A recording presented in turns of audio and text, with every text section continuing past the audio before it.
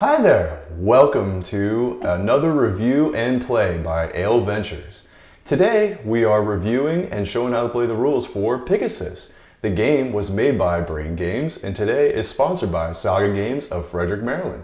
Please support your local game store by either visiting them in person at Saga Games or going online to sagagames.com. And with that, let's get into some rules. Today's game is Pigasus by Brain Games. Pigasus is a matching game in which you race to match two mixed up creatures based on the common base creatures they share. For example, if one card is a gorilla giraffe and another card is a giraffe gorilla, you have a match.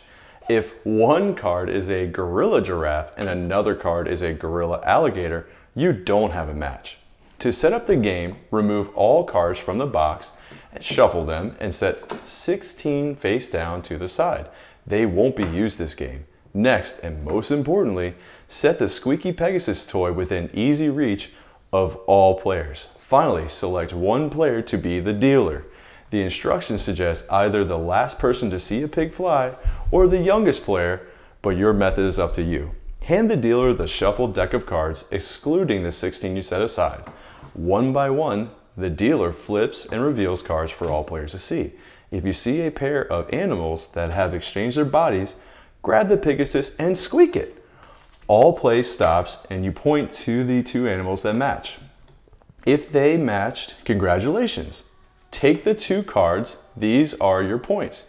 You also become the new dealer and place the Pigasus back within reach of all players.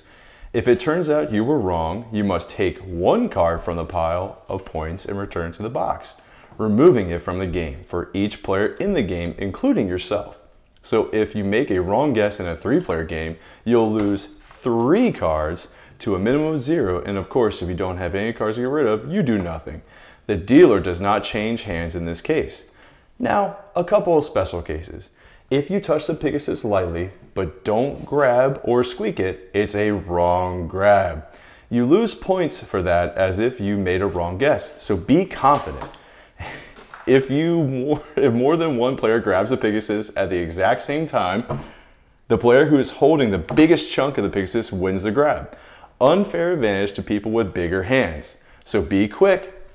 If everyone agrees that more than one player is holding an equal share of the Pigasus, then everyone who guesses correctly gets one card from the match.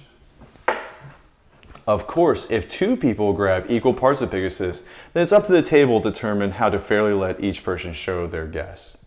No peeking on the other player's picks just to copy them. If more than 2 players grab the Pigasus, you've gotten farther than the rulebook did, so make a table ruling. The game ends when the last game ends, and of course, if possible, is scored. The player who collected the most cards is the winner. If there's a tie, then start drawing from the 16 that were set aside. The first person to break the tie now wins. All right, so what'd you think? I thought this was really challenging. I think this is one of those games that really has you concentrate on a few of the cards. And I think some people have a bias for what they're expecting. You have to kind of think in an abstract way. It definitely is fun, but it's going to take me a few goes to kind of think a certain way in order to see the matches. What did you think? I think that this definitely has an audience. I would definitely play this with younger kids. This is good. It's not very rules heavy and it's going for silly animals. Yeah. Of course, if you're an adult, you don't want to be like smacking it out of their hands. Dunking on your 5-year-old. Where would you play this game? So, you know, I think that whenever we do our events out at the breweries, I have a bias of saying that a game, oh yeah, this one's easy to play. Yeah. And 3 rules in, the person who I'm trying to teach how to play are looking at me like I'm a crazy person. This is legitimately easy to learn how to play. And the best thing is that this is a competitive game. People are having to lunge over the table to kind of go after someone, so it's interactive. You know, there's a quick play where eventually, you know, if someone, we didn't really quite touch on it, but like if someone has a wrong grab, and if someone else sees a match on the table, they can actually go for it after the fact. So while everybody's celebrating or laughing at somebody for missing, they can, when we had like, what, in our playthrough, we had like 20 cards that were on the table, and you could actually still use that time to buy yourself. Yeah, and I would say that this would benefit better from a larger group of people.